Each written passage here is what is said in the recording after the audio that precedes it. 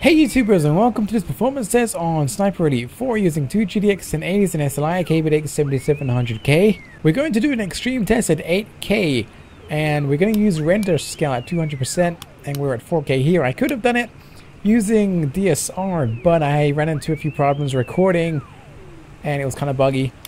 So we're going to use the render scale to push us to 8K, and here are the settings. And let's go. And here we are using DX12, two 1080s. I've overclocked the two 1080s. The Kaby Lake's at stock. And we're above 30 FPS at 8K.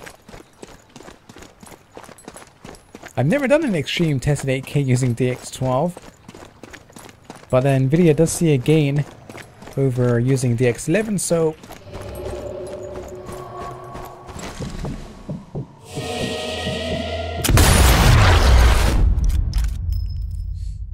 I always seem to get the eye shots. Uh-oh.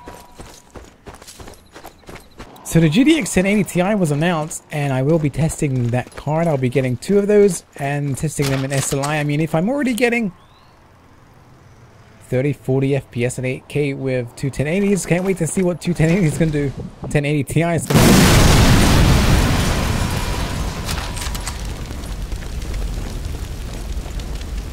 do. Whoa, okay, 32. Still above 30. 29, 28, 27. Now, these tests are just for fun. I know no one plays at this resolution, but it's kind of cool to see what today's tech is capable of.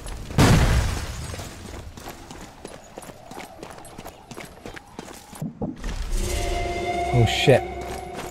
Should we stealth kill this dude? Can I do it? He's gonna turn around, isn't he? Or I'm gonna get spotted. Why would you run away? Oh, what the hell.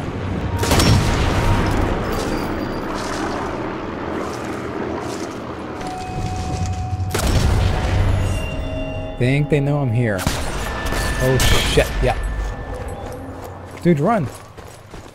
Can I jump? Wait, what am I doing? Oh shit.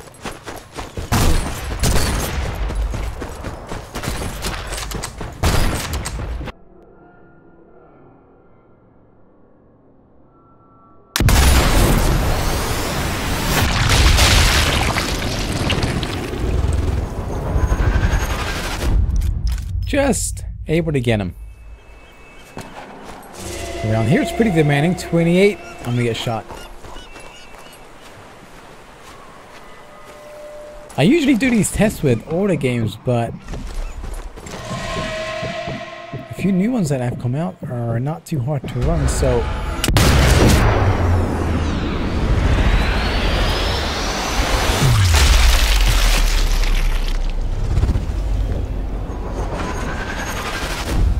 yeah, I did this with For Honor. I want to try this with Resident Evil 2.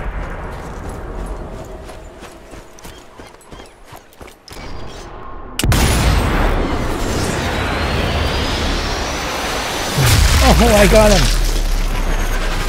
him! Second time I've done that. Okay. Okay, for 3? I don't think so. Oh no.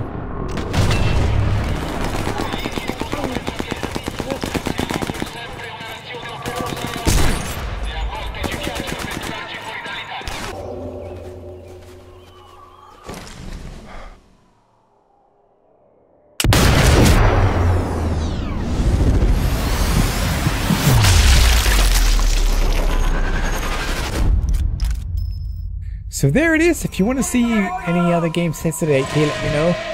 Thanks for watching. Until next time, peace.